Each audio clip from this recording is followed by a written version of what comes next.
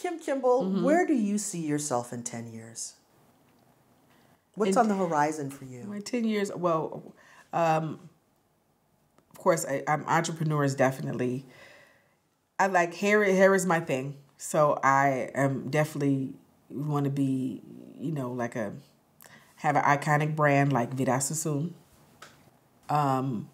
with what they do.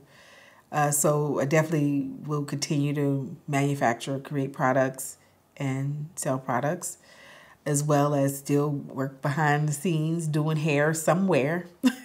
Maybe teaching more, educating, in this space, and maybe even creating some of my own beauty content. That is, because now there's all kinds of ways to see it. Producing my own television shows in the beauty space. That's kind of where I would like to see. I think that's the next level for me. I still got to get my Oscar and I still got to get my Emmy. That's right. That's what I would like to see. How would you like to be remembered?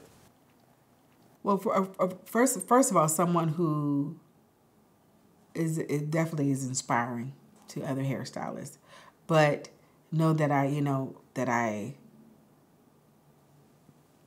was, like I said, I was a risk taker. I did many different things. I took a lot of risk in the business. I wasn't afraid to jump out there and try something different and do something different. Even coming into this business was a different thing for me. I was in salons and doing hair shows. I'd never done a film.